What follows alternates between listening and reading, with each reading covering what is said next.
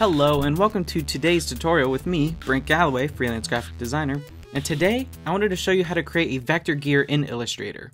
I can remember back in high school, I've always had this fascination with the design of a gear. I used to have this little fake design business, and the logo and kind of the theme has always used gears in it. So I've always loved the design of a gear. I believe I used to make it in Adobe's Flash back then. But just recently, I wanted to recreate one, so obviously I wanted to use Illustrator. So I came in here, I didn't want to just, I used to make them really slow and I had to copy each cog, but I found a really quick and efficient way to make a gear in Illustrator. And so that's what I wanted to show you today. And all the design uses is just a few basic shapes combined with one main effect. So let me go ahead and show you. So as you probably noticed, here is the final result of the gear that we're going to be creating here in Illustrator. So I'm going to drag this off to the side, and we will start from scratch. So first thing we're going to do is obviously open up Illustrator, and we're going to be using the rectangle tool. So if you click and hold, if you don't already have it up here, it's this one right here, or shortcut M. Instead of just creating a box or one of the cogs, we are going to just click once and put in the dimensions ourselves. And those dimensions are 50 pixels wide by 40 pixels high. And we just want a solid black shape without any border.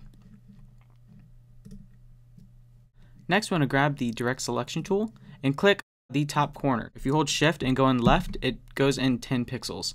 Do the same to the left corner, hold shift and go in right. And the reason why we're doing this, we don't want the cogs to be just, straight squares or boxes, kind of like here how it kind of goes in a bit. It just gives it a cooler effect. And then go back to the selection tool, and then if you hold shift, we want to rotate this 90 degrees clockwise. You may be asking why, but I'll show you right now. So here's this main effect that creates this gear. If you go up to Effect, Distort and Transform, and then Transform, you'll get this dialog box. Now it took me a while to kind of play around with the settings and get this perfect.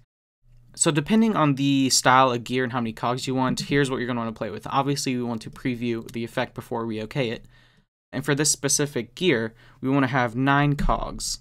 So if we click out of that field in this dialog box, obviously you won't see anything yet. We want to do this little move here. Horizontally, we want to go negative 30 pixels. And as you can see, here are all the 9 copies that we get here. And then we want to go vertical 80 pixels.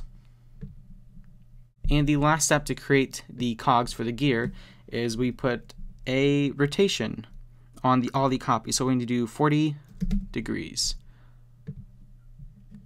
And there you have it. So we have the kind of the basic design of all the cogs. And this is that main effect. It's really quick to make these gears knowing this way instead of copying and rotating by hand.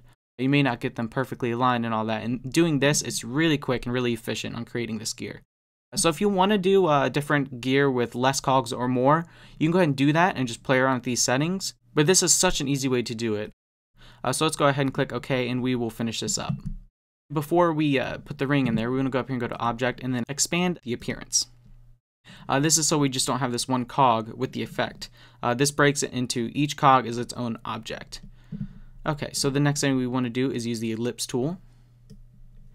And if we hold shift and drag, you'll get a perfect circle. And if you hold the space bar, we can move this around. You don't have to align it perfectly, just kind of cover up the bottom of each cog and release. And if you use the selection tool, we'll select both objects. And then under the align, we want to just align it horizontally and vertically. And if you don't have this alignment panel, just go up here to Window and then click Align. And that'll pop that up for you. So the next thing we want to do is we actually want to cut out the center of this circle so we get a ring. So if you click this and do Command or Control C to copy, then do Command or Control F, and this will paste in the front. So as you can see, we have 2 here, and this is pasted directly in front of this. Alright, now what you want to do is hold Shift when you're resizing this. Instead of it going down to the circle, we want to resize from the center point. So hold the Option or Alt and just scale this down here. And then if we select both circles by holding Shift, we want to go over to the Pathfinder panel, and we want to minus the front circle with the circle behind it. And this will cut out the ring. And then just quickly, select all of it, and then we will unite them all. And there you have it. And before we wrap this tutorial up, I want to show you one of my favorite things to do, and that's to perfect an illustration in Illustrator, kind of like this gear. And then I will bring it over into Photoshop and really bring it to life. So as you can see here, it's the same gear that we just made. I just brought it here in Photoshop and applied a bunch of layer styles to it to bring it to life and give it this kind of metallic look to it. So it's really fun to do. So you may want to play around with it, create some stuff in Illustrator and just bring it over into Photoshop. Just give it some life. So this does conclude today's tutorial. I hope you enjoyed it, and if you did, go ahead and leave some feedback down in the comments below. Let me know what you liked and maybe what you want to see more in the future. If you go over to the original blog post on brentgalloway.me, you can scroll down to the bottom and you can download the original Illustrator source file for this gear. Again, I am Brent Galloway, and I hope you stick around for more. Thank you, and have a great day.